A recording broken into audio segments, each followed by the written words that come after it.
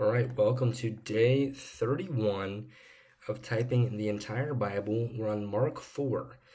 And yeah, let's go ahead and get started with Mark 4. We have 25,000-ish words typed, 1,133 verses, and 31 chapters. Let's go ahead and get started with Mark 4. We have 41 verses to type. Let's go ahead and begin. Again, he began to teach beside the sea, and a very large crowd gathered about him, so that he got into a boat and sat in it on the sea.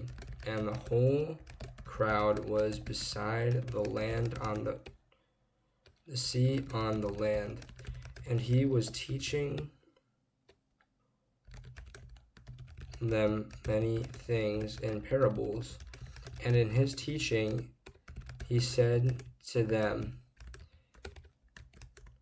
"Listen, behold, a sower went out to sow. And as he sowed, some seed fell along the path, and the birds came and devoured it. Other seed fell on the rocky ground, where it did not have much soil, and immediately it sprang up, since it had no depth of soil.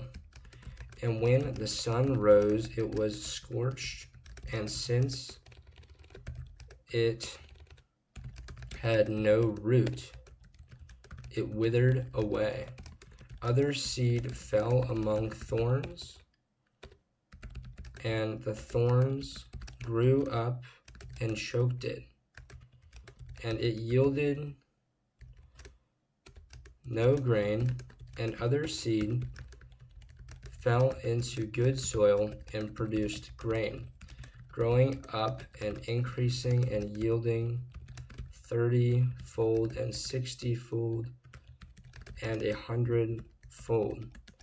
And he said, "He who has ears to hear, let him hear." And when he was alone, those around him with the 12 asked him about the parables. And he said to them, "To you has been given the secret of the kingdom of God, but for those outside everything is in parables, so that they may indeed see but not perceive, and may indeed hear but not understand, lest they should turn and be forgiven." And he said to them, "Do you not understand this parable? How then will you understand all the parables? The sower sows the word, and these are the ones along the path, where the word is sown. When they hear, Satan immediately comes and takes away the word that is sown in them. And these are the ones sown on rocky ground, the ones who, when they hear the word, immediately receive it with joy. And they have no root in themselves, but endure for a while. Then, when tribulation or persecution arises on account of the word, immediately they fall away. And others are the ones sown among thorns. They are those who hear the word, but the cares of the world and the deceitfulness of riches and desires for other things enter in and choke the word, and it proves unfruitful. But those that were sown on the good soil are the ones who hear the word and accept it and bear fruit 30-fold and 60-fold and 100-fold.